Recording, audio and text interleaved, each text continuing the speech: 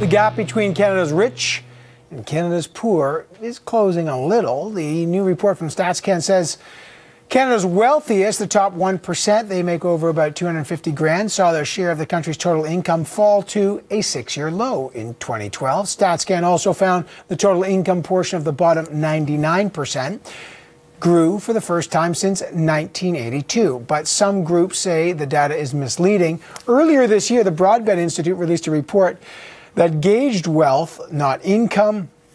They found a deep and persistent wealth inequality exists in Canada. Is income inequality getting better in Canada? How do we compare to the US as an example? And what needs to be done to close the gap?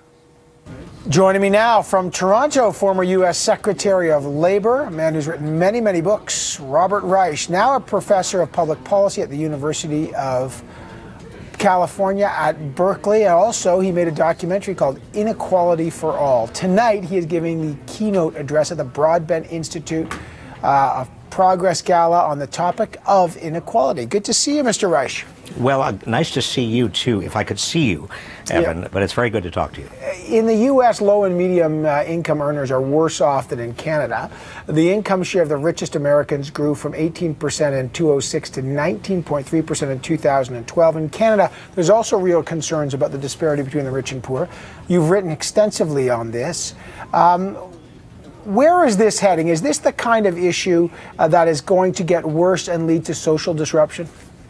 Well, I'm not sure it's going to lead to social disruption. I mean, we all have the power in Canada, in the United States, in every country, to do something about it in terms of softening the blows, expanding safety nets, investing in education. So we're not simply passive recipients of this fate of widening inequality, but it's undoubtedly going to get worse if nothing is done, because globalization and technological changes are making the middle class in almost every industrialized country smaller, more stressed, making the poor, enlarging the numbers of poor, and actually creating huge wealth in the hands of very, very small numbers of people. I want to talk about, that's one element here, Mr. Reich, but the other element of creating jobs and how economies grow is immigration. It's a big issue here, much bigger issue in the United States. Tonight, the president will give a speech on immigration. We're expecting he will announce his plans to use his overriding executive powers to enact major changes to immigration policy. That's really the only power he's got right now. Will this, as Republicans have said, poison the well between the president and Congress? And what does he want to accomplish here? I don't think it's nearly as big a deal as Republicans are making it. Every president has what's called enforcement discretion. Discretion how to use enforcement resources. You can't possibly deport every undocumented worker or every undocumented person in the United States. There has to be some prioritization. And what the president is doing by this executive order is simply making it official what the priorities are with regard to deportation policy. There is nothing special about this. When I was Secretary of Labor and had to enforce labor laws over 9 million workplaces in America, I had to make priorities as well. We didn't have the enforcement resources. But Republicans are hell-bent on making this a major issue and convincing the American people that somehow the president is reversing laws that Congress has made. That is not the case at all. Tell me where you stand on the job creation. Obviously in the EU, places like that, creating jobs, everyone likes to say it, it's tough. Now there's two streams of thought here. One is, on one side, you've got let's lower taxes, lower income taxes, lower personal taxes, lower consumer taxes, lower corporate taxes, lower taxes. That creates an environment where jobs come and people have more money to spend. That creates jobs. The other side says, nope, you've got to invest through programs like infrastructure and government programs to stimulate the economy. In your view, what is the best way to both create jobs and close the equality gap? Well, Evan, you want to raise the minimum wage. You want to invest in education and job skills, obviously.